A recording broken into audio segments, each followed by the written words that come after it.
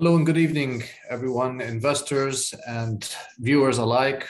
With you from Tickmill, Ali Hamadeh, discussing the webinar series over and above what futures are, how they're used in the capital markets, and what Tickmill has to offer to you as an investor and trader with their futures products. Once again, good evening, and I hope everybody is doing well and has had a good week over the last week since we last spoke. Within their accounts and trading portfolios. Without further ado, we'll get started. We're going to be discussing this evening the expiration dates and obligations, how the expiry dates are calculated, what mechanisms are used, and then at the same time, what are your obligations as the trader or the investor? Because this is not an option, this is a futures contract. So there are obligations that have to be and must be fulfilled and abided by. As a recap, what we want to do is, this is our fifth webinar. As a recap, the very first one we discussed what futures are. And every single webinar, I like to express it again and say that I like to keep the information and the flow of information very informal. I don't like to read directly from the screen. I like to have it conversational so that you can have a more of a dialogue feel of what's taking place and what we're discussing. Plus, what futures are. Once again, they are contracts that obligate an investor or trader to a specific commodity or security or whatever asset class that's available within the futures market to commit to or obligate themselves to that specific price at a future date in time. How are futures used in the capital markets? Again, you can either be a hedger, depending on what type of portfolio you may be managing. If it's your own portfolio, a corporate portfolio, an investment portfolio of any sort, you use futures to hedge or protect yourself against any sudden or severe unexpected losses, and or speculation. Speculation doesn't need any intro to what that means. How to value what the value is, and how to value the tick value in each of the contracts, in the futures contracts available, because each asset class, it's not the same for every single type of asset. The gold tick value is not the same as the S&P 500 tick value, and S&P 500 tick value is not the same as the oil, et cetera, et cetera. So understanding, we went over that, what the size usually per contract. We used a couple examples last week where gold is one contract is valued at 100 ounces of gold, and what its tick value was, and oil is 1,000 barrels. Each contract is equivalent to 1,000 barrels of crude oil. And then what contracts are traded in the futures market. Last week, we also discussed the depth of the asset classes available, from the interest rate markets to the agricultural markets, to the energy markets, to the FX markets, to the commodities and metals markets, et cetera, et cetera. I went through the list. I showed you the snapshot on screen. You can go to Tickmill's website and you could easily look up and see what's available, what they have available. And they also have available on their website as well the spec list, or the specification list, that gives you the value of each tick and contract size and so forth. And for this evening, again, we'll be discussing what the expiration dates mean and what the obligations are to you, the investor, which you must adhere to, as these are mandated coming from the exchange themselves. Okay, so these are not made up by Tickmill or anyone else. Expiry dates. If you have ever looked at or seen a futures contract, you will see, for instance, crude oil, its code is CL. And then right behind the CL, you will see one of these letters here, either an F, G, H, J, K, M, N, Q, U, V, X, and Z. Very confusing, I know at first, but these stipulate which month that particular futures contract is going to expire. So it would say CL, for instance, in December, CLZ 2022. So that way, when you're looking at that particular chart or that particular futures contract, you know that it's crude oil. It's a futures contract because it's got a future date on it with the calendar year. Now, we know also, which you'll be able to see further, each and every single expiry date is the third Friday of each of these months. So if you have a contract that is, for instance, January with the letter F, CLF 2023, then it would be the third Friday in January of 2023 when that expiry date on that contract is due, or the obligation of cash settlement takes place. Futures contracts, I just mentioned on the third Friday of each and every single month. I gave you that example already. Now, depending on your investment strategy or your portfolio, you may need several different or several futures of the same. It could be different or the same futures contracts to accommodate your strategy, and you will need to layer your contracts accordingly, so you don't leave yourself unexpectedly exposed. So from this angle, when I say layer your contracts, you can say, okay, I have a position that I need to protect. I'm long or short a specific commodity, asset, currency, whatever it may be, and I want to protect myself. I want to hedge 50%. I'm willing to take a 50% loss. I don't want to get out of my position, but I need to protect myself at least 50% in case something happens unexpectedly. And this is what I need to do. As time goes by, when you have a futures contract, you'll realize the profitability and or losses on a daily basis, not realize, but you'll see them on a daily basis as the market price changes with the underlying asset. The thing that gives you a bit of, I don't know if comfort or luxury is the right word, but you have the ability to know that you have that contract for its specific amount of time. Nobody can take that away from you. So you can be long or short a specific asset naked without any type of options or futures to help hedge your position. And if the market goes up or down, regardless, whether it's in your favor, you're making money. If it's not, you're losing money, but you need to have your strategy in place. Now, this is where the futures come in to help protect your strategy and make you money at the same time while limiting your losses. Now, what happens at expiry or any trading day prior to the expiry date, you have the ability to close out that contract. And you can close out the contract and it's a cash settlement. Depending on what the balance is, we're going to discuss further what initial margin is and what maintenance margin is in this discussion this evening with the expiry dates, so we all get a better idea of how it would work. I got some examples for everyone as well.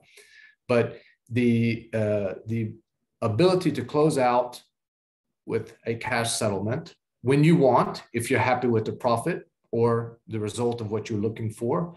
But if for any reason you do forget and you let it run, it will automatically expire on its expiry date, and it will settle accordingly with the cash position, whether it's a profit, loss, or gain.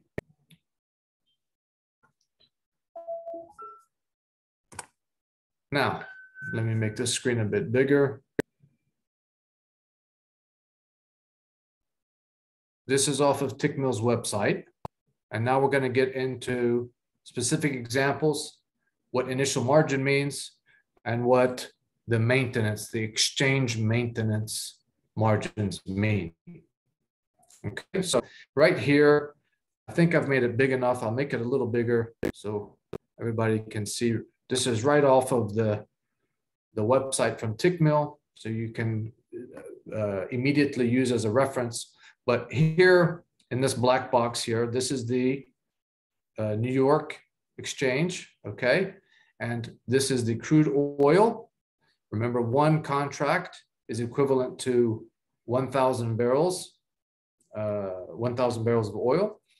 And if you were just to, we'll get into an example later, but do the simple math. If you were to buy and purchase 1,000 barrels of oil at today's price, which it's currently trading right now at $101.14, you would need to dish out $101,000 in order to take a position in one contract of crude oil. But with margin accounts, the exchange initial margin with NYMEX is $11,825. That means you can purchase this one contract, take a position with one contract for this amount, which is roughly almost 10% of the value. If you look at it, a little less, but plus or minus 10%. And that's what you need to initially you have to invest and pay to take the position. This last column is the maintenance, the exchange maintenance margin. That means you take a position in this particular contract at $11,825. We'll go back to the specifications down further in this particular presentation this evening. You'll be able to see exactly what I'm referring to, so you can calculate the tick value. But at any point in time, if your account with this particular contract hits the value of $10,750 on this contract, you will receive a phone call and they will ask you to make a maintenance margin call. That you either got to put up more money to keep the position, or you can just say, you know what, go ahead and close it, and you close it out for the loss. You want to keep it open, you've got to feed it. You've got to keep that position fed so that you don't keep getting these maintenance margin calls from the exchange. These are coming from the exchanges, and these are automatically automated, and there is no way around them. This is why it's obligatory, and it's also very, very important for you to understand the depth and the sophisticated the sophistication dealing with these futures contracts. I'm going to slide it down just a little bit. I'm going to get a quick sip of water if you don't mind. So you can see here, while I'm getting my water, I've circled for you also what an E-mini crude oil, what its margin is, its maintenance margin, initial margin.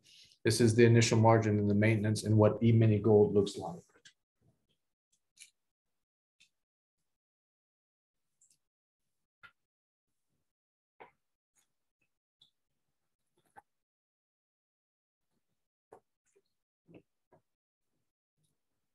Excuse me. All right, so these are also more examples of off of Tickmill's webpage, what's available. Get this out of the way. And what the initial margin would require and what the maintenance margin level would be. Okay, so here you can see, here's an E-mini NASDAQ.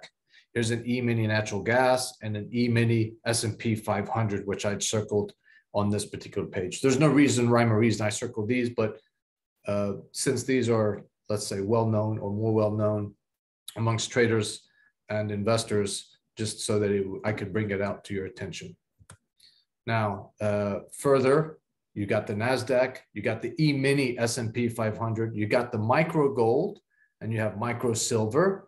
And then again, you can see here on the far right side what the initial margin would be and at what point or what level would require a maintenance margin call. When I say maintenance margin call, it's you will receive a phone call or receive notification that, hey, Ali, your position with your micro silver position has hit 1900. What are you going to do? You're going to add more money? Are you going to liquidate other assets to keep the maintenance margin above its maintenance margin level, or do you want to close it out? And then you got to give them that decision at that point in time, right then and there. If your position never ever reaches a maintenance margin call or maintenance margin level period, then it's up to you to monitor the level and the valuation of the contract during the course of its lifespan. And you decide when you want to close it and or let it run to expiry, depending on what your portfolio strategy is. All right, and last, here's an interest rate example with the 10-year Treasury note, the initial margin, and also the maintenance margin call. Now, let me make this a little bit smaller so we can get it all on the screen. There we go. Now, what I want, I'm going to enlarge it again so you can see these contract specifications, don't worry. But what I want everybody to understand here, within your position, the cost of the initial margin, how much is it going to cost you, the investor or trader, to take a particular futures contract out on the asset that you want? You need to understand the value behind each, how the tick value is valued on that specific futures contract. You need to understand the exchange's maintenance, required maintenance requirement levels, the margin levels there, just in case things don't move your way immediately. They may touch the maintenance margin level, which would, like I just repeated earlier, may require you to add more capital to keep the position, or you decide to close it. And then the expiry date. You've got to understand how expiry dates are important and how they can be layered in several different factors. As you can use a ladder where you can have futures contracts laddered out or layered out every 3 months for expiry. That way you're constantly covered. This is not advice. This is just strategy to where you can think about your particular position, your particular portfolio, and depending on whether you're speculating or hedging, there are many different ways that you can use futures to your benefit and your portfolio's benefit. Now I'm going to enlarge this so we can look at these specifications.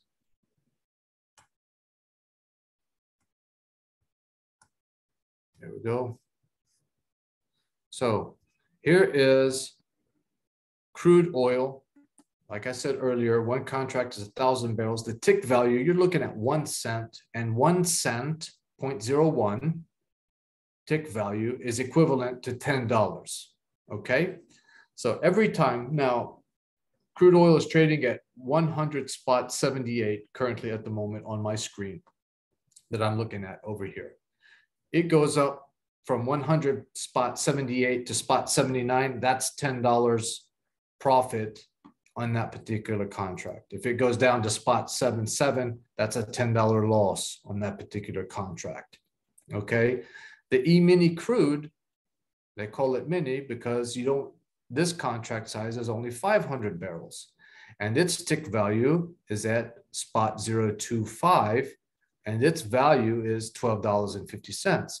So every time crude oil itself, the price moves .025 ticks, that's equivalent to a $12.50 move in your account, depending on what type of position you have. Okay.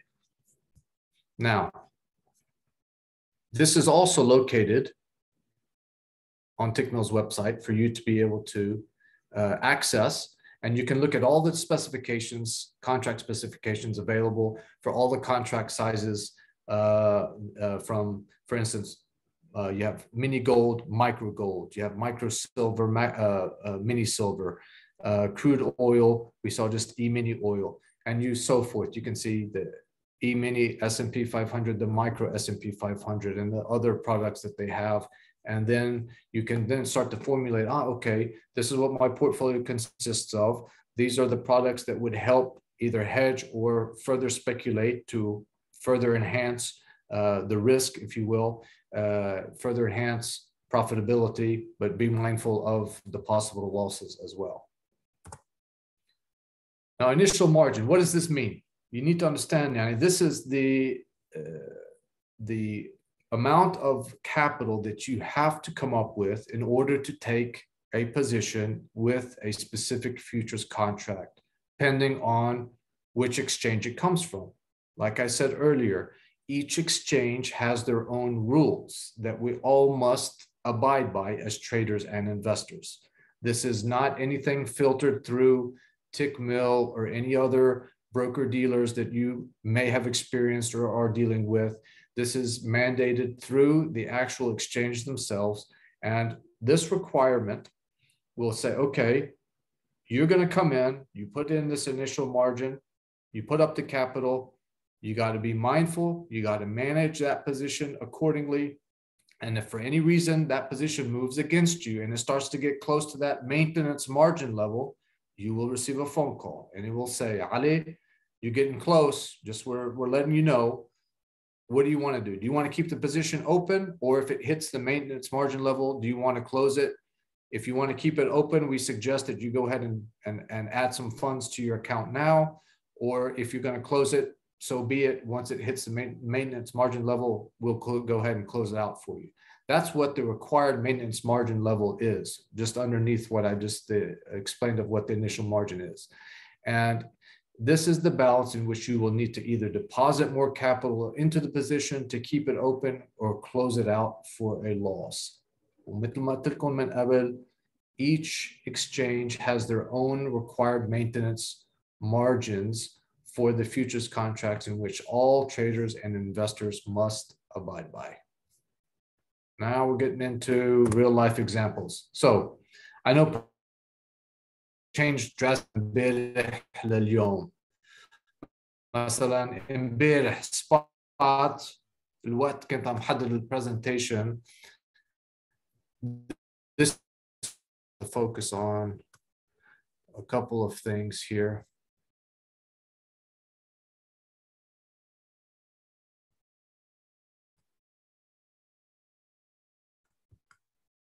Sorry about that. There we go. So you can see up here in the upper right, upper left corner, US oil, okay? And then this is a CFD on the WTI West Texas crude oil, and this is coming from TradingView. But at yesterday's time of making, the spot price for crude was at $94.15. It's trading today, it's up $6.42, and it's trading at 100.71 at the moment, okay? This is a spot. Want to go in, broker dealer, Tickmill has their own initial margin requirements, maintenance margin requirements, et cetera, to keep this position open. Now, you want to get into the futures aspect of it. Here's where I want you to look up in the upper left corner. You're going to see right up there the letters CL, which stands, those are the abbreviations for crude oil, and then you'll see the letter Z. If you remember the very first, at the beginning of the presentation this evening, that letter table, when I see the letter Z, I know that this is the month of December and it's for the year 2022. So I know that this is a crude oil December expiry of 2022 futures contract. It was trading at $90.12. So what we're going to do now, based on these two numbers, I've created a real life example of how to go about as an investor or trader calculating your profitability and or your loss for this particular position. Okay, so if you were to take out a crude oil, one crude oil contract is 1,000 barrels, and you would have to come up with, at the time of this, $94,150 if you wanted to buy 1,000 barrels of oil. But with the initial margin, you would only have to come up with 11,825.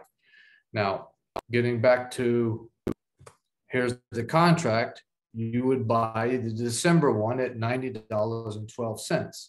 So the tick value, if you recall, as I was saying, is for each spot 01 move in the price of crude oil, its valuation is $10.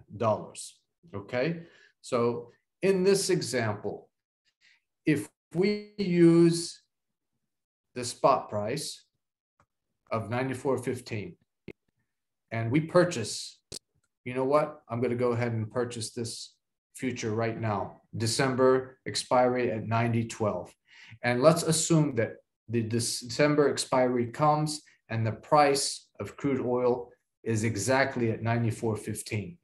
What's happened to that particular position or this particular futures contract value-wise?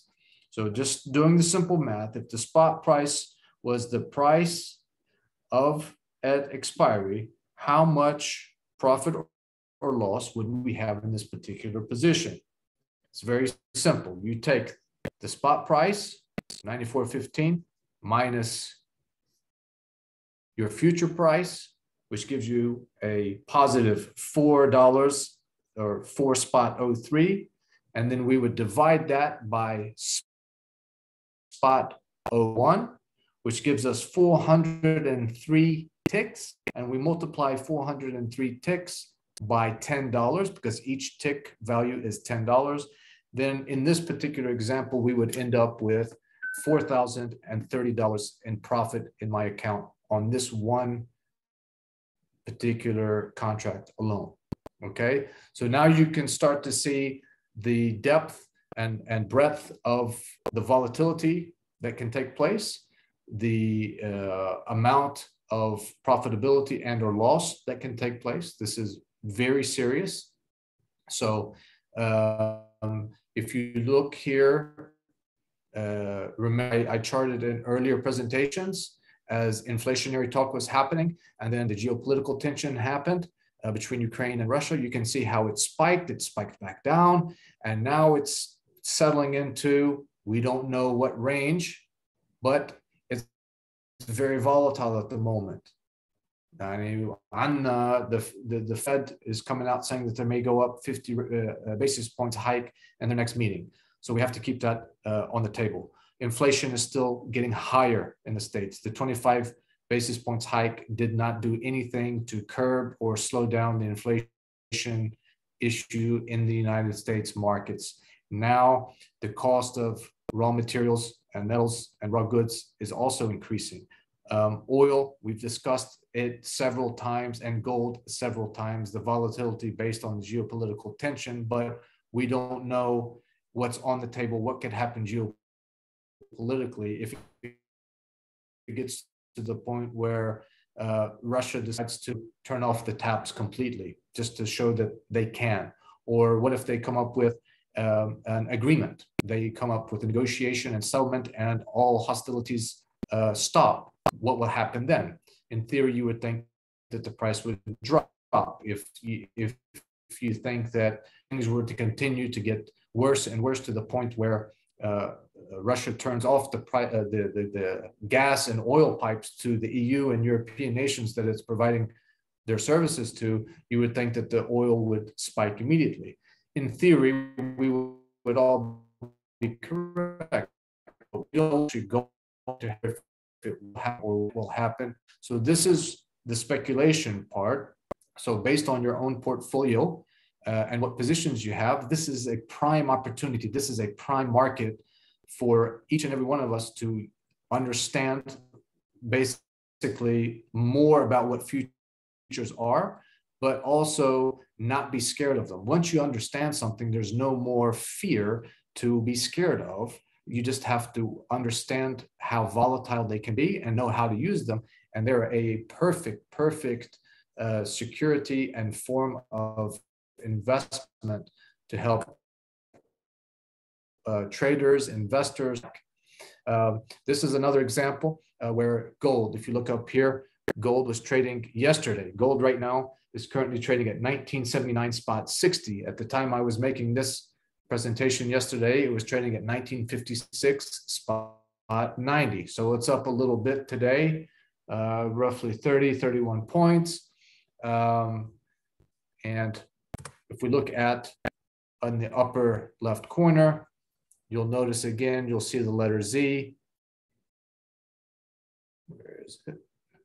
There you go. You'll see the letter Z behind GC and then Z there. I know that I'm looking at a gold contract and the month Z represents the month of December.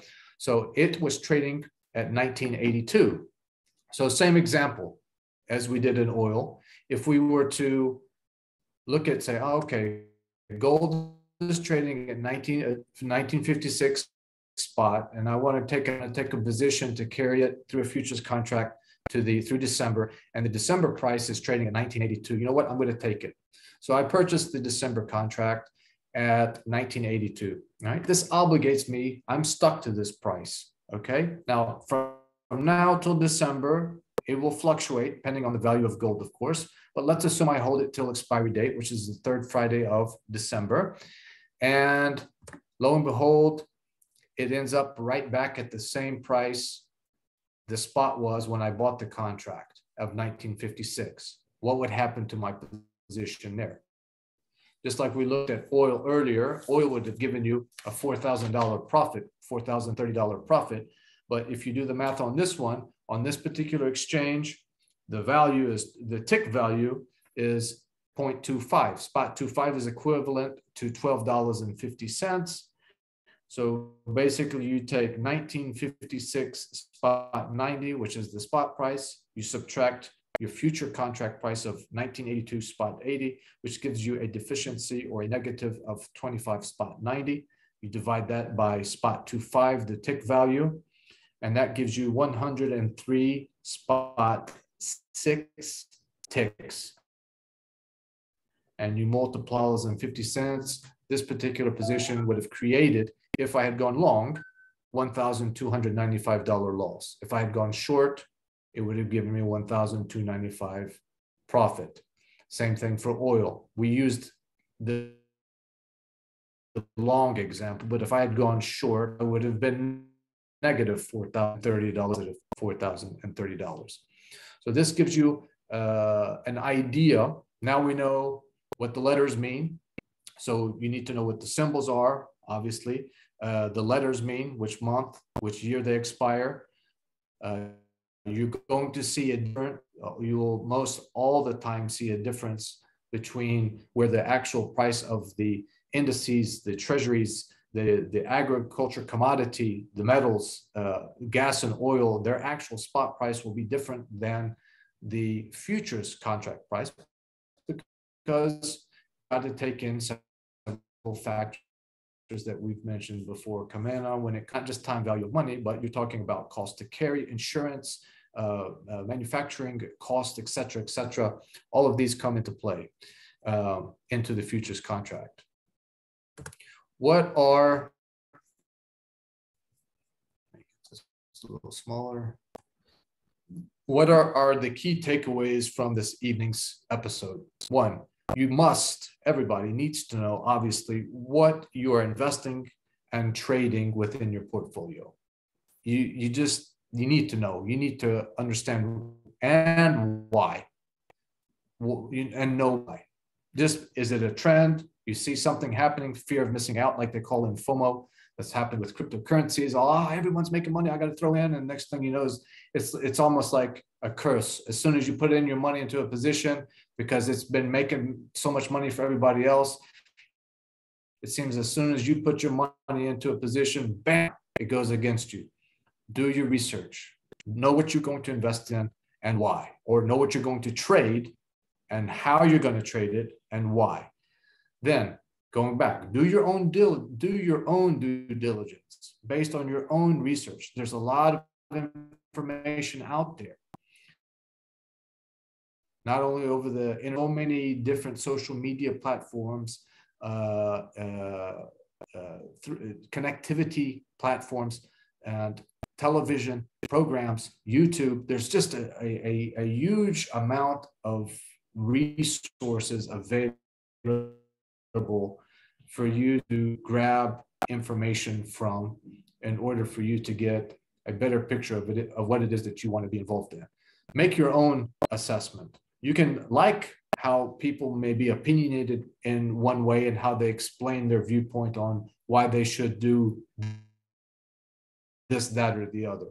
And you may not like someone else's view or how they say they should do this, that, and the other. And you learn how to find what you more are, let's say, gravitating towards, what type of information you like to read and how you understand it and digest it better than others. And then you're able to formulate your own idea and your own strategy as to what you think you should be doing within a specific asset class. Once you've done that, then it's very easy for you to say, okay, here's my strategy. Boom. How can I protect myself? The object of the investment investment and trading world is what? It's to make money. It's to make money. No one does it to lose money. So how can I make money with the least amount of risk? And this is where the futures come in. The futures contracts come in to help you hedge.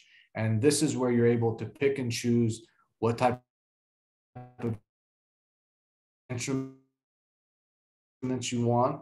You have to 100% hedge. You can have 25, 50, 75, 80% hedge, so that if any sudden or unforeseen event or a miscalculation in the actual market, some report came out better or worse off than it was supposed to be, and it sends the market into a frenzy, you need to make sure that your position is protected, so that your objective is to have your portfolio make money. And how can you protect it? How you can protect it or hedge it using more sophisticated investment securities and then once you do that, then you'll realize that you're going to need more than one futures contract, depending on the size of your portfolio, obviously. But for the more sophisticated investors and larger portfolios and larger positions that do need hedging, we're talking at the institutional level, pretty big portfolios.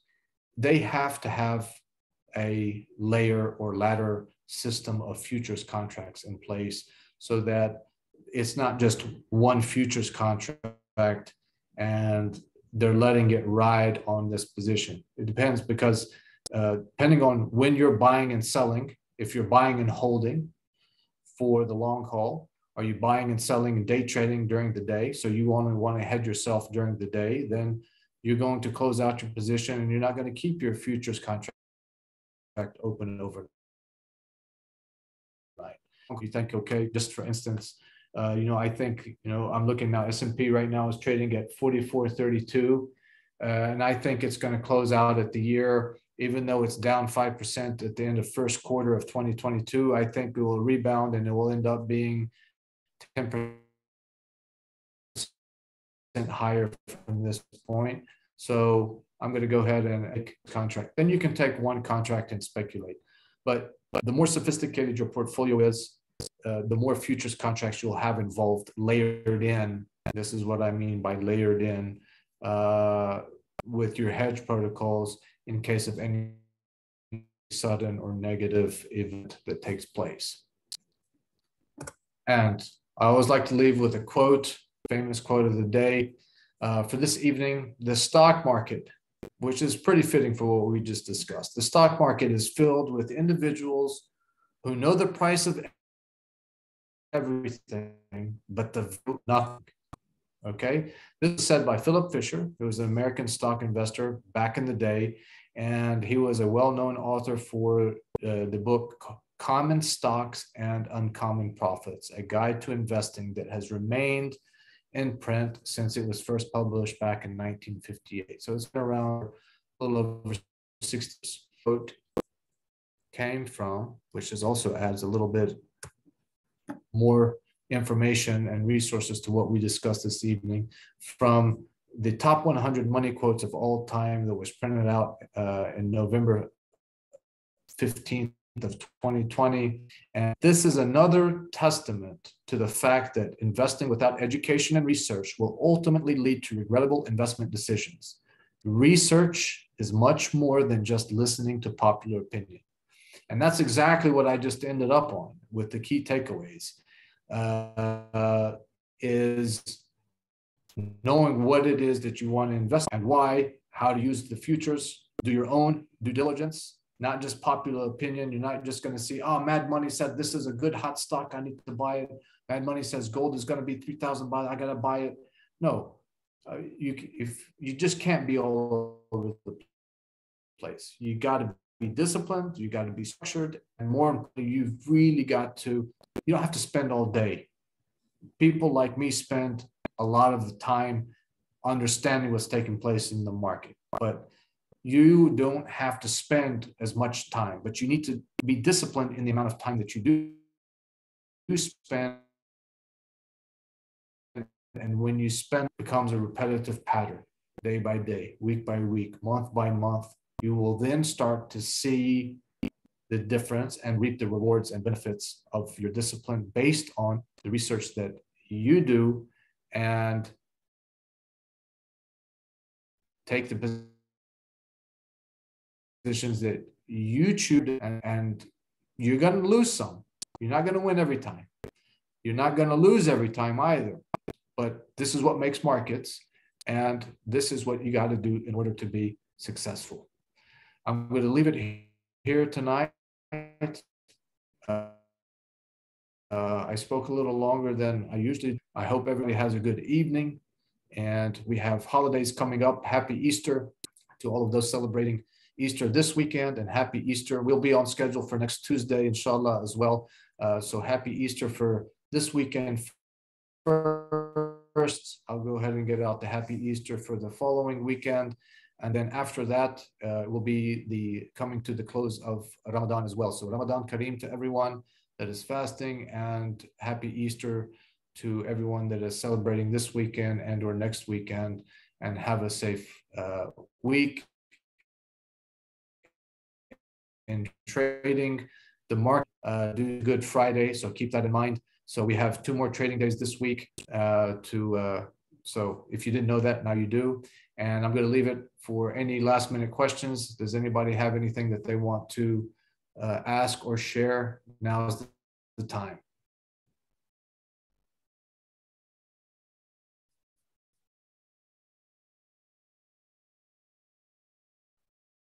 Going once, going twice. All righty. Good evening and good luck.